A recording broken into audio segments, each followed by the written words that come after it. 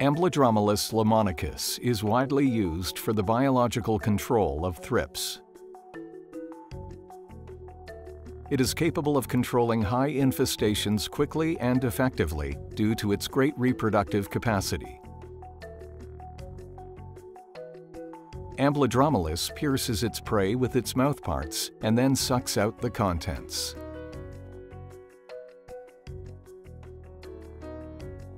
Unlike other predatory mites, Amblydromalus also eats the larger thrips larvae and is active at lower temperatures.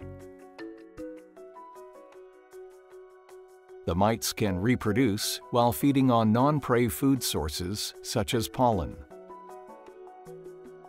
This allows them to build up populations before pests are present.